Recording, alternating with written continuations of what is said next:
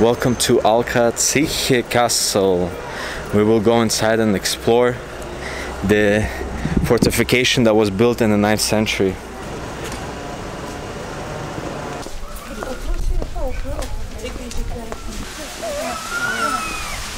And the key, the citadel on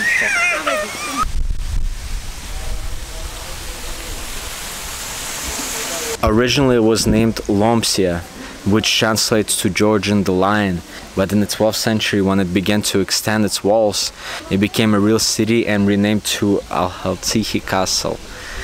And that translates to new fortification. That lasted until the 16th century, and it was, at one period, it was renamed to Rabati. Rabati was actually the name for trading market. That's what used by the Jewish merchants.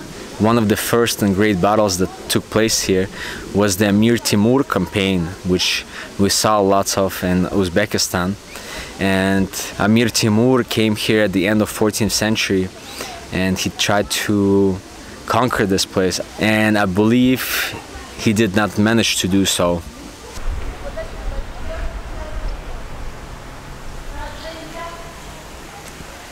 Behind me you can see a mosque, but originally this was a Christian Orthodox Georgian church. This part is the madrasa. However, when the Russian Imperial Army conquered this place, they turned this into a jail.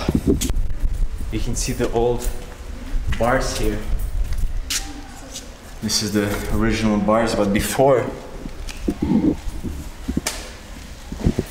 this was jail, this was the room for young boys to study religion, because Ottomans were about here for 300 years.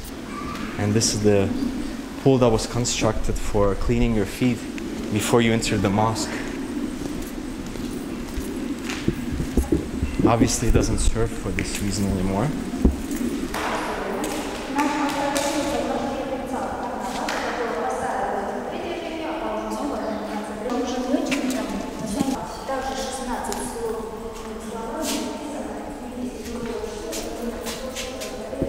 And of course a madrasa, a mosque, and what's the third addition?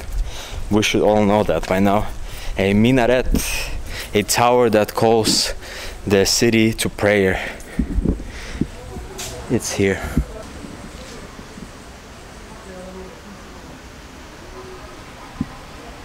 This is the original brick. This is not the reconstruction. However, here to the left, you can see reconstruction, also new additions that were never part of the castle. The reason why they added some new things is to make like a representation of different cultures that were part of this castle history. Now we're going to enter the citadel. The citadel was the last resort. If the castle or the fortification was destroyed, that's where the people and the soldiers would hide and basically prepare for the last attack.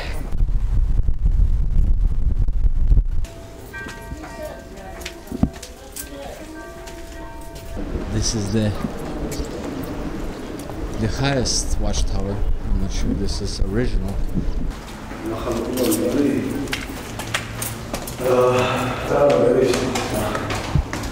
In the early 19th century, General Paskevich, who was in charge of the Russian Imperial military, faced the Ottomans, and after they defeated them, they took over this fortress.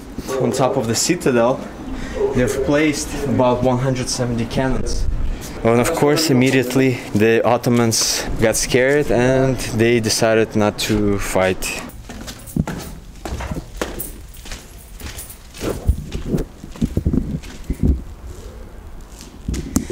This was the dungeon for holding slaves. The people were taken from the neighboring region, then they would be brought here for about a week, and after a week they would be put on boats and be shipped to Istanbul. In Istanbul at Grand Bazaar, that's where the slave trade would occur.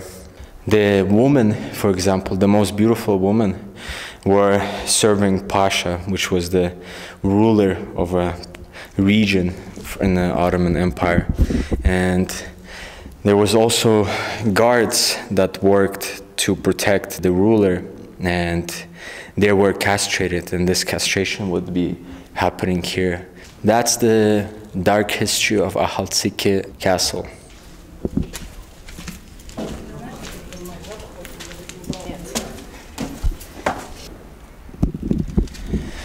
Some of the fort was not restored due to lack of knowledge what was that particular spot or that place, and also due to lack of finances. Over there is the bridge, because the old walls were actually much further. How far, I can't tell you, but there is an abandoned hammam right over there, and even the walls would extend to that place. The dome of the mosque was actually part of a feud between Turkey and Georgia during the reconstruction in 2012, because Georgians wanted to replace the color of the dome. I'm not sure for what reason, but Turkey insisted not to, and they did come to a diplomatic agreement not to do any restoration on top of it, so it may remain gold. Another hole in this. This is new. This was not here ever.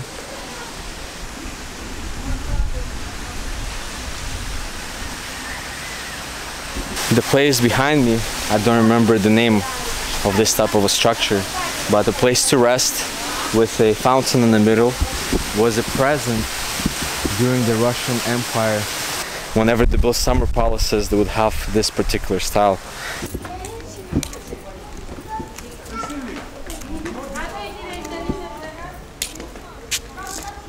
According to my history knowledge, the Georgians asked the Russian Empire for help to defeat the Ottomans from this land, because they forced them to convert into Muslims in Nigeria and in this part of the region, and that's the reason why they needed help from the Russian Empire. And at that time they actually came here with the large military and defeated Ottomans in early 19th century, and since then Georgia became part of the Russian Empire, and then towards Soviet Union, and then in 1991 again its independence. Where the minaret was, there used to be a bell over there during the time when it functioned as an Orthodox church, and that bell was the signal to avoid the invaders coming. But then when it became a mosque once more, it was taken off and never replaced with another one.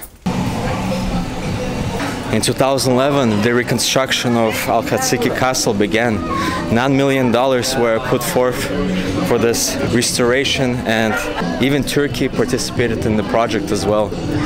And as you can see, most of this part is actually new. All these bricks and all these new additions did not satisfy the local community. They were actually pretty displeased because so much of it is new. What's up with the old stuff? Where did that go? So here you can see the original brick. It's quite light brownish, and then on the outside, the top, you can see the newer brick. Look, that's the newer one, darker. The lighter one is below it. Now we'll attempt to get to the bridge that we saw from top of the castle.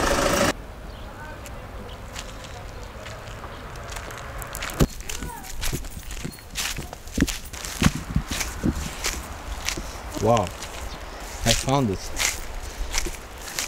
Looks super cool. I love bridges, especially the older ones. I wonder why I wasn't part of the project to restore it. It seems like a really cool spot. The walls seem significantly big here. It was a well-constructed castle for its time.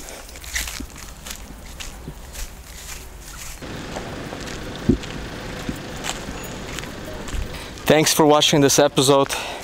That was quite a journey off the beaten path in Georgia and visiting this castle, Vardia, very cool spots that I've never heard of. Until next episode, nomads.